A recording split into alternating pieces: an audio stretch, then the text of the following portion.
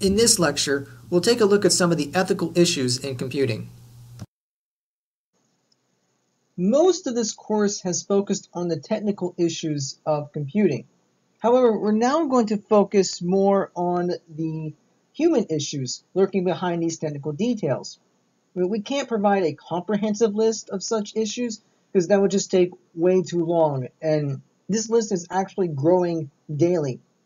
So instead, we're going to introduce skills that will help with thinking and reasoning carefully when making personal decisions about computing.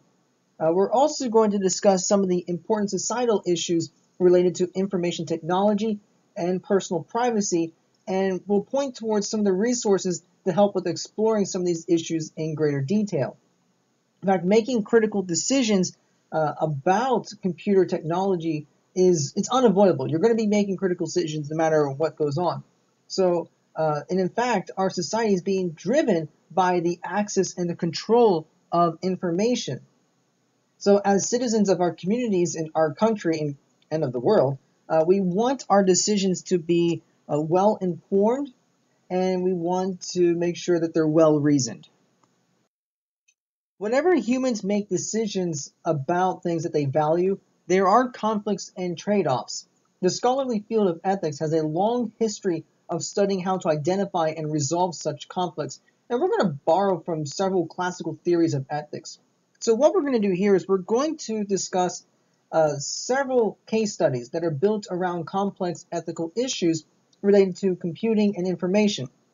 For each case study, we'll present the issues as well as arguments used to support and oppose certain positions.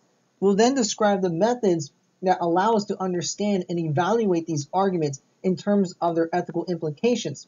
So by the time we're done with this, you should have at least an increased appreciation for the complexities of human-computer interactions, as well as an enhanced set of skills for thinking and reasoning about these interactions. We'll start by discussing the first case study, which involves MP3s. In 1987, some scientists in Germany started working on an algorithm to compress digital files that stored recorded music on CDs. Using a complex model of how humans perceive the sound, Germany devised a method with a really weird title. They called it the Moving Picture Experts Group Audio Layer 3. That was too long, so this algorithm was nicknamed MP3 to make it easier. Now, in 1989, this group in Germany patented the MP3, and a few years later, MP3 became an international standard. It might simply have become another technical detail only known to a few engineers had it not been for the World Wide Web and a bunch of young people who were very enthusiastic about recorded music. So in 1997, there was a software developer at Advanced Multimedia Products who created what is regarded as the first commercially available MP3 playback program. Now, there were a couple of students at the University of Utah who took this player and developed a user-friendly version of it that worked on Windows. And this was called Winamp that played MP3 music. And this was offered for free on the internet in 1998. All of a sudden, MP3 became very, very well known. Prior to the release of Winamp, there had been some sharing of digital music from copyrighted CDs. However, uncompressed sound files produced from traditional CDs were pretty massive, and internet speeds back then were pretty bad. Because remember, we're talking about that 56K bit per second modem, and this was the most widely used communication link on the internet during the late 1990s. So transferring these files back then was very slow, very clumsy. But because MP3 sound files were a lot smaller and internet connections were getting faster, especially in university computer labs, sharing MP3 music files became increasingly popular. And I mean, they're a lot easier and more popular. And you can take a wild guess that the companies that were selling music CDs were getting a little worried about it. In the spring of 1999, two Northeastern University students created a file-sharing system that spread quickly over the internet. This was called Napster. I'm sure you've heard this before, and it was a very popular file sharing program, and it was originally used by college students. In fact, it became so popular that several universities noticed their campus networks were slowing to a crawl because of student MP3 downloads. Now, Napster was a wonderful example of how technical details about computer systems can have significant social effects. So, the software set up what's called a peer-to-peer file sharing. So, let me explain how this works. So, let's say I have two users, A and B. User A would submit a list of songs that they want to share on a central server. So, the server would just contain the list of songs. And then we can have user B log onto the server to see what songs are available and where they're located. Now, this would include the songs listed by user A and all the songs listed by other users as well. So let's suppose user B picks a song from user A's list. So when user B would pick the song, user B would request the song from the user, and this would establish a direct connection between users A and B. So user A would upload the song while user B would download the song. So it's basically saying we're copying the song from user A and giving it to user B. So then when this is done, user B now has a copy of the song, and then that user can play it on his or her computer. On December 7, 1999, an organization of recording companies filed suit against Napster in the U.S. District Court on the grounds of copyright infringement. During the highly publicized arguments that followed, the recording companies insisted that Napster was a conspiracy to encourage mass infringement of U.S. copyright law. By most accounts, most of the vast majority of the MP3 music that Napster users were sharing was in fact copyrighted, and most of the copyright holders were very much against having their music being copied without any royalty payments.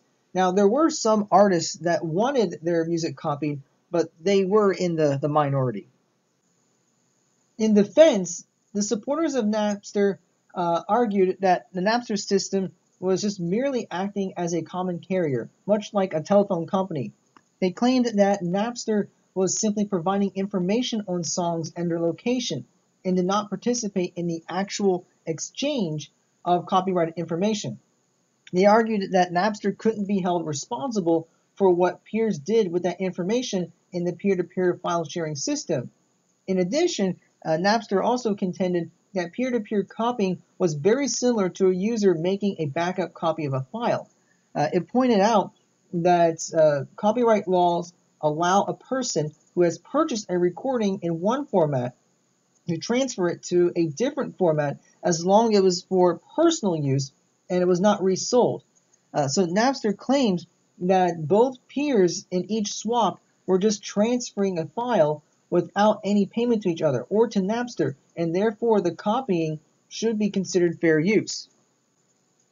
Well, the law didn't really buy this defense, and eventually Napster lost the case and all subsequent appeals. So it eventually ceased operating as a file sharing site in 2001, although it did open, or I should say reopen, as a commercial music downloading service, but eventually the name did disappear.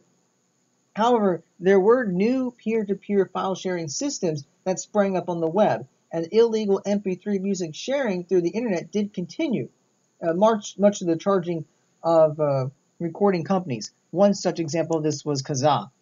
Now, legal purchasing and downloading of MP3 music has also become very popular. One such example is Apple iTunes.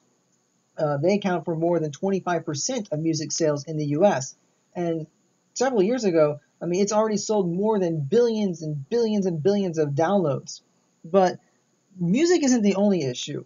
Movie file swapping has become quite common, both legal and illegal. Taking copyrighted photographs off the web for personal use is also a regular occurrence.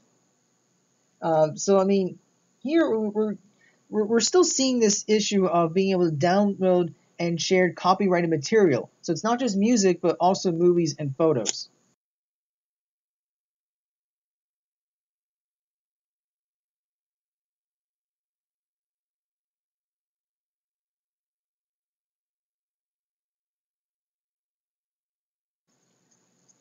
So with that said, we're going to concentrate on a question that isn't exactly a So if we have a legal question, we'll take it to a judge or a lawyer. If we have a technical question, we'll take it to a scientist or an engineer. So who do we go to for ethical questions? Well, we look to ethicists for guidance about getting a particular answer to an ethical question. Now, we define ethics as the study of how to decide if something is morally right or wrong. A fundamental question in ethics is what criteria do we use when measuring the rightness or wrongness of a particular act? Now, over the centuries, ethicists have championed different criteria and developed schools of thought about how to label an act as good or bad or better or worse. So we're going to be taking a look at two different schools in particular. We're going to take a look at consequentialism, and we'll then take a look at utilitarianism. Consequentialism is one of the most influential schools of thought.